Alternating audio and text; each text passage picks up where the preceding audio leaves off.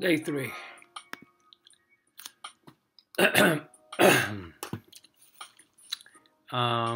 Nope. Day 3. Nope. Yes. Okay, here we go. So Tim is a car salesman and earns 5% of the price of the car he sells. Last month he sold 8 cars for a total of $152,558.75. How much did he make? Well, I guess he's working on straight commission. He doesn't get paid anything else but commission. So the commission is a percent, right, that he gets times the sales. So he's getting 5% or 0.05, and the amount of sales that he did was $152,558.75. So let's see how much he took home. 0.05 times 152,558.75, and he took home about 7,627, which is this one. Okay. Randy bought a pen on sale. The sale price was $2.34, so that was a sale. The original price of the pen was $3.24. What percent did he save? Okay, so this is a percent of change problem, right? We want to find out what the percent of change. So the new price is $2.34. The original price was $3.25 over the new price, old price, which is $3.25, right? So it obviously decreased, right, because it was a discount. So let's find out what that is. 2.34 minus 3.25 is going to give you a negative number, negative 0.91, which you're going to divide by 3.25. Divided by 3.25, and that's going to give us negative 0.28. The negative there insinuates that it was a discount, not insinuates, it is a discount. So on 0.28 as a percent is 28%, and the answer is A. 4. Use the nutrition value label to answer the following question. What percent of total calories comes from fat? Well, what's the total? Total number of calories is 150. How much of it comes from fat? 90. So 90 calories are from fat out of total 150. So all you've got to do is 90 divided by 150, which is 0.6. We change that to percent, it becomes 60%. So 60% of the calories here come from fat.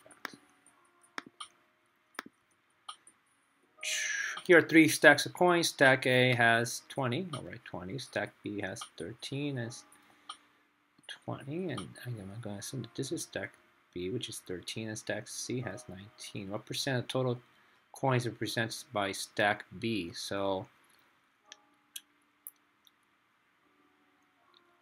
there's a total of 20, 19 plus 13 is 32. There's a total of 42 coins. 13 of them are from stack B. So 13 out of 42 is 0.30. 0.395, which would be about 31%. Nothing is close. Did I made? Oh, it's 12 out of 42. 12 divided by 42. 28.5. New. What? New. Okay. Let me just use 20 minus 19 minus 13 equals 52, and I can't add, so it's 52 total, and 13 of them are. So that'd be 25% actually. 13 divided by 52 is 25%. So the answer is A. Wow. Owen bought a coat at 5% off the regular price of $60. Which process can Owen use to find the amount of his discount? So how much was his discount? So $60. You want to find out just what the discount was. You multiply by 0.05, which is 5%. And do we have one? Yeah. Multiply 5 by, no, not this one. Multiply 5 by 60 by 0.05. And the answer is D. 6. Conrad went to the mall to buy a CD for his brother. The original price of CD was $15.95. There was a 15% discount. What was the cost of the CD after this discount? So $15.95. If you get a discount of 15%, it means that you still have to pay for 85% of the original price. So this is a faster way. 15.95 times 0.85 which is $13.56. Okay, or you could have done 15.95 times 0.15 to find the discount, and then whatever answer you got, you subtract that from the original, and you still get 13.56. 10, the population, and there's the increase. Town increased for 12,800 to 14,200 over a 10-year period. What was the percentage of increase? So the new population is 14,200. The old was 12,800, and we're going to divide that by 12,800. Very simple problem. Minus 12,800 equals, divided by 12,800 equals 0.109. So if you look at your calculator, and you can see that we're going about, that says 0.109%, so be careful, because that's definitely not the answer, because you have to move the decimal 2 over, right? That becomes 10.9. 10.9, and I guess they're rounding it to the nearest percent, whole percent, so that the answer is B.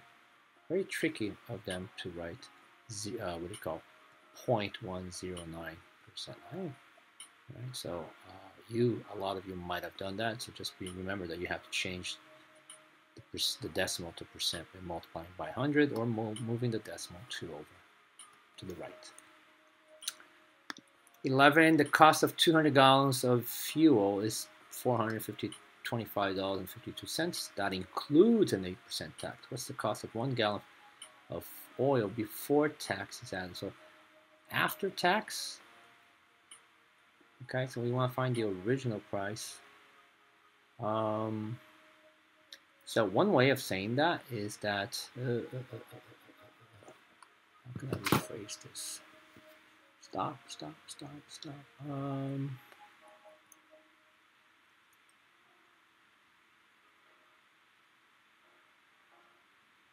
So if you think about this $425.56 includes 100% of the original price plus 8% tax. Agreed? Right, so whatever the price was, plus 8% tax. So one way we can rephrase this question is saying 108% of a number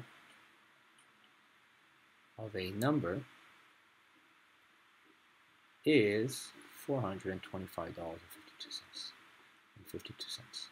Now, if we change this to algebra, to an expression, algebraic expression, I change this to this. Of means times, and number means x, equals 425.52. I can divide both sides by 108, 0.108, 0.018, 0.108, so 25.52 divided by 0.108, and that should give us 425.52 divided by 0.108. That gives us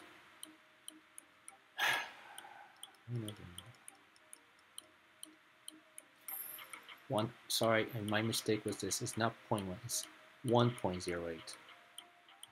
1.08. So remember, we're moving the decimal 2 over. 2 becomes 1.08. So my apologies. 425.52 divided by 1.08. And I'm going to rewrite this.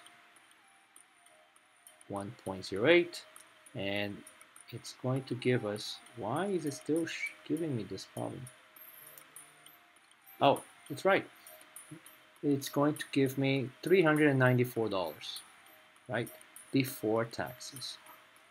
Now, and that is the price for 200 gallons. So $294, I get 200 gallons before taxes. So the price per gallon, divide by 200. Divide by 200, so 394 divided by 200 equals 1.97. So each gallon cost me $1.97 before taxes.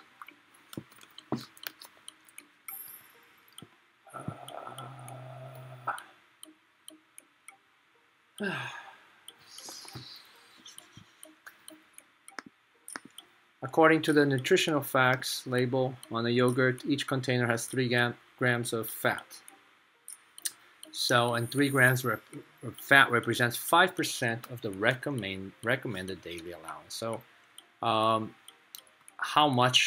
many grams of fat in total is it recommended that you consume a day? So we can use a percent proportion here. So remember, percent proportion, this was part total, this was 100%. Nope, this was 100 and part total, and this was the percent, right, out of 100. So 5% out of 100. That 5% represents 3 grams, which is part. And so how many grams of fat am I allowed per day according to the recommended daily allowance? So this is, can you find a relationship? No. Hang on a second. I didn't want to do this in this manner. Wait.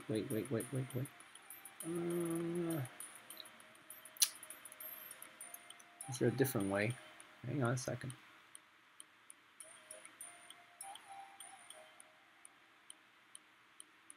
Well, I guess not. So there is, but I don't want to confuse you guys. So if you set a proportion this way, we can cross multiply. Okay. So x times 5 is 5x. 3 times 100 is 300. And divide by 5,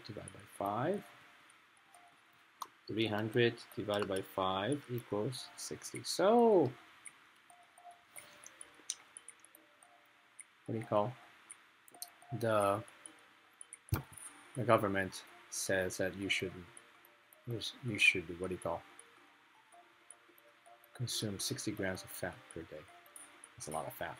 So another one, you just figure out another way. So think about this. This is 5, right? 5%. In 100, there's 5. How many 5% are in 100? There's 20. 1, 2, 3, 4, 5, 6, 7, 8, 9, 10, 11, 12, 13, 14, 15, 16, 17, 18, 19, 20. Yeah? So 5% represents how many grams? 3 grams. This 5%, 3 grams. Just in the yogurt, there's this much. 5% of what you should be consuming every day. So if you were to eat 100% of the daily recommended amount of fat, so each 5% represents 3 grams. That's another 3 grams, another 3 grams, another 3 grams, all the way down. And then how many groups of 3 would you have? You would have 20. 20 times 3 is 60. So that's what your answer is. Then that. 12. Looks like one of these. Jessica deposits $30 in an account that pays an annual interest rate of 2% compounded twice a year. Okay, a little bit different here. So I'm going to come back to this question. I want you to skip this question because we really don't do compound interest. I did not read this and put the wrong question here. So it's a different formula. Okay, so I'm going to ignore that one. On Monday, Lisa's fishbowl contained 1 gallon of water. On Friday, the fishbowl contains 0.75 gallon of water. So obviously it's leaking. What was the percentage? What percentage did the amount of water in Lisa's fishbowl decrease? So we're looking for percent. The new amount of water is 0.75. We used to have 1. That's the old one, over 1. That's going to be negative 0.25 over 1. And if you divide that, you get,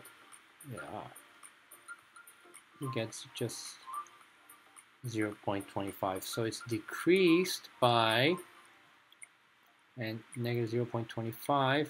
If you change it to percent, you move it 2 over, it becomes 25%. And we have here. It's not going to be negative because the negative is just a little symbol there that tells us that it decreased. Okay, so you will always look for an answer that's positive, actually. Okay, I don't believe I did the compound twice. 9. The regular price of a pair of glasses is $90. The glass are on sale for discount price of $76.50. What was the percent of discount? So okay, so we're gonna do 70.50. And here's a percent of decrease, minus 90 over 90, right? You're going to get a negative number. That's okay because it's just telling you that it decreased in price, minus 90. equals negative 13.5, which we're going to divide by 90, and that's going to give us 0.15. Negative, which we change to a percent, is 15%. So therefore, the negative tells us that it was a decrease of 15%. Jason bought a jacket on sale for 50% off the original price and another 25% off discounted price. So the price originally cost $88. What was the final price? So here's the price of my jacket. If you multiply by 50%, obviously that's easy. So that's after 50% discount, the price of the jacket is 44. So now the jacket is 44, and you have another coupon that says, "Hey, take 25% off." And again, I'd much rather you know that if you take 25% off, you are paying for 75% of the value. So it's 44 times 0.75, so you end up paying $33. Again, those of you who are not and want to find out what this is, what's 25% of 44, which is $11. And then you go 44 minus the discount of $11 gives you a final price of 36. You can tell it's the same answer. 14, Stuart is buying a pair of jeans that costs $40. We want to find the final price. So if it's on sale for 20% off, it means we pay for 80% of the jeans, right? And after we multiply, we're going to add the tax of 8%, which is the price of the jeans, right? 1 and the tax. So all you have to do is this: 40 times 0.8 times 1.08, and your final price ends up being $34.56. That would be your final price. Now, those of you who don't like to do that, you can do 40% times 0.20, find out what the discount is, which is $8. So 40 minus 8 is 32. And then from 32, now you find out what the tax is, so multiply by 0.08, which is $2.56, and then add the price of the jeans, $32 plus 2.56, and you get 34.56. This is the same exact thing. This is so much effective. Table below shows the number that shows the price of movie tickets. So one movie ticket is $6.50, blah, blah, blah. Write an equation that can be used to find the price P of one ticket. So you can find the constant proportionality. Well, this is proportional, right? So K equals, this is X and this is Y over X, and Y is 650 over 1. So the constant proportionality is 650. Now remember, from that we can use this, Y equals Kx. Y, and we know what K is right now, is 650, 6.5, and then X. So our equation becomes this. Do we have something like this? But instead of Y and X, we use P and T. 8. 15. Two investments plan. Simple interest, okay. So let's find out Adele. So plan A, I equals PRT. She's going to put $2,500 in the bank account times 0.035 times 3 years. And plan B, she's going to do $5,000. She's going to put in the principal of $5,000 times 0.04. And she's going to leave it in the bank for 1 year. So let's find out what happens. So 2,500 times 0.035 times 3. That means that the bank's going to pay her $262.50 plus whatever she put in the beginning. And in plan B, 5,000 times 0.04, it means that the bank's going to give her $200 after 1 year. So where would you like to leave your money? Would you leave it in the bank for 3 years, or would you leave it in the bank for 1 year? But obviously, the principal is different. Once you have one, you have to put $5,000, whereas the other one you only put $2,500. So Adele would earn $337.50 less with plan A. 300? What? No, I don't think so. Adele would earn $25 more with plan A than plan B. No. Did I do something wrong? Adele would earn $62.50 more with plan A. Yes, that makes sense, right? Because she's making $200 here. and $262.50 over here. So this doesn't make sense. This doesn't make sense. So this one makes sense. Plan A, she makes more money. So this one is the correct one. And D says Adele would earn $6,250. No way. She's not even making anywhere near that. The point, right? The interest that the bank is gonna give her is 262.5 here and 200 at the bottom. 17. Which algebraic equation best describes the total growth T? Something's growing T in height of pine trees over 3-year period. If G equals the rate of growth. So G is how much it's growing per year, okay? So whatever it's growing per year. So if I want to know how much it grew in 1 year, it would be G. How much it grew in 2 years, it'd be G times 2. If I wanted to know how much it grew in 3 years, it'd be G times 3. So I'm looking for something that says G times 3 or G 3G.